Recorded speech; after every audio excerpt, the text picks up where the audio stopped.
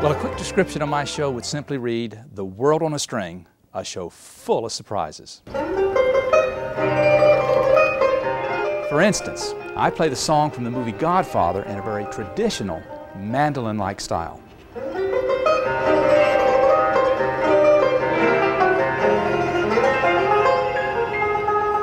The surprise comes when I kick it up a notch and play the Godfather as a tango.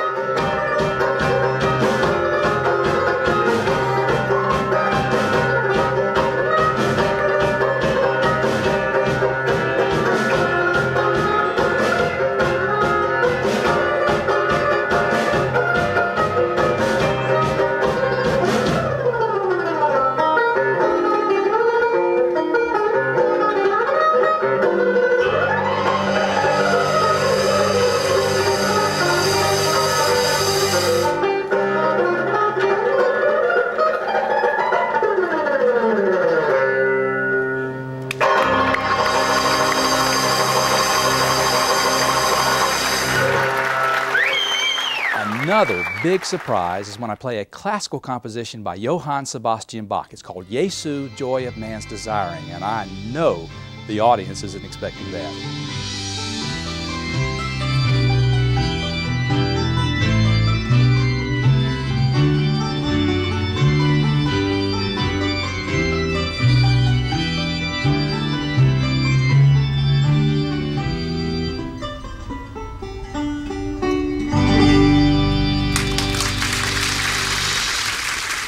But the biggest surprise is the way I start my show. You see, I walk out on stage, the orchestra's hidden behind the curtain. I sit down and all by myself I start playing the great classic, Malagueña.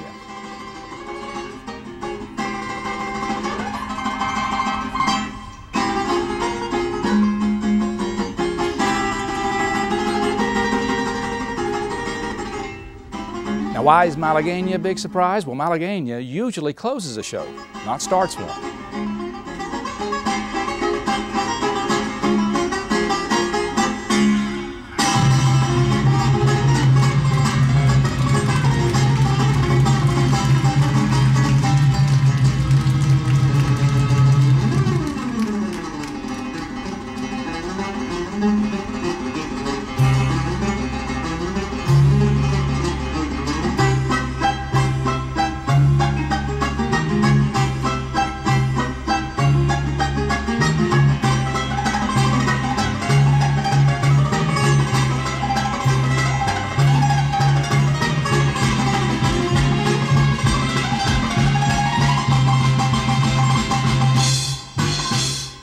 I designed my show around two basic themes. The first deals with how my grandfather taught me the instrument, and the second revolves around the history of the All-American Banjo, in which I immediately take the audience back to the time of Stephen Foster.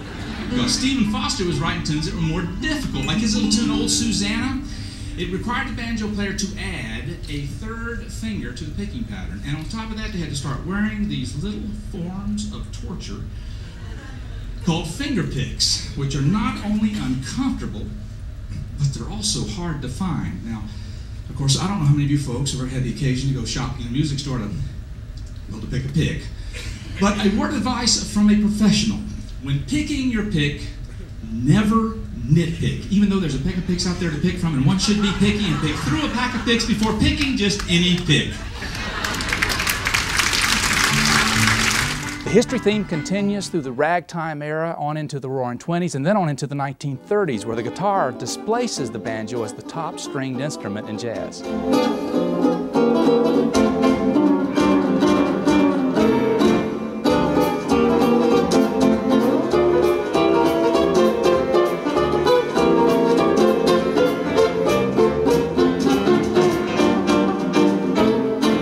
As the 1930s progressed, so did these early jazz guitar players, and the sound of the modern jazz guitar was born.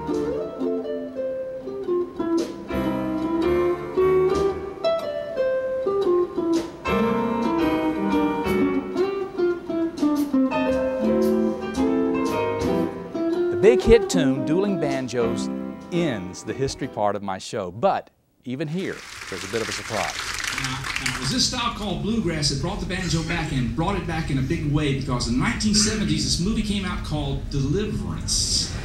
And in the theme music, they had this guitar player duking it out with this 5-string bluegrass banjo player, and they called that big hit tune, what they call it, do you know? The banjos. Now here's the cool part.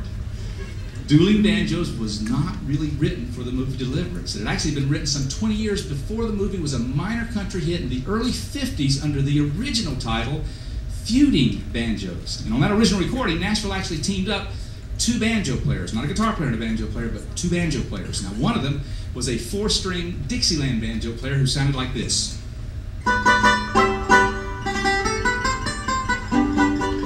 That fellow's name was Arthur Smith, and they had him dueling with a 5-string bluegrass banjo player, a fellow named Don Reno, who played like this.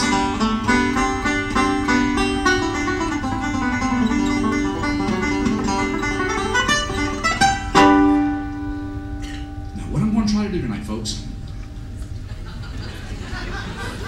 is something you will never hear another banjo player ever do again in my particular price range.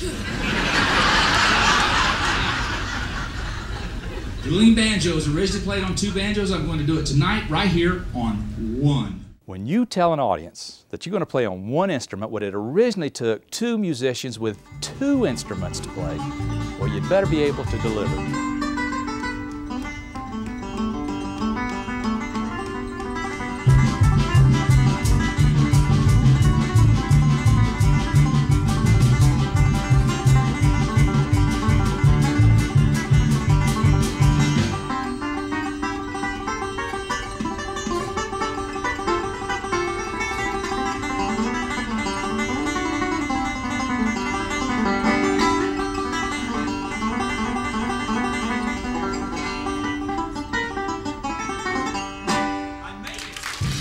I created this show with the audience always in mind. First and foremost, I want the folks to have a great time. And to make sure everyone has a good time, I always play highly recognizable music. That's why for my final piece, my last big surprise to end the show, I play my own arrangement of the great Broadway musical Fiddler on the Roof.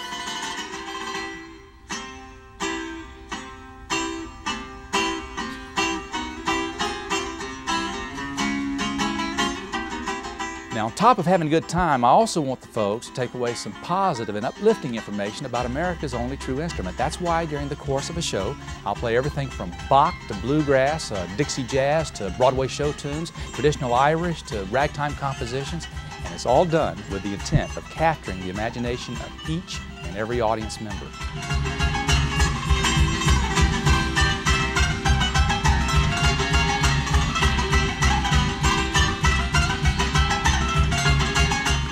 Now, I just love doing my show, The World on a String. And when I hit that last note of the last tune at the end of my performance, the audience always rewards me with the biggest, best surprise of the show, a standing ovation.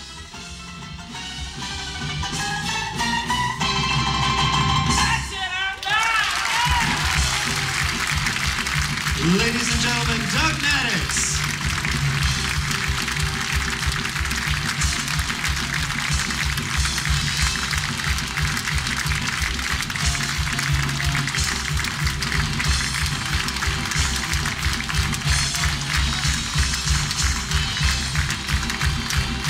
Doug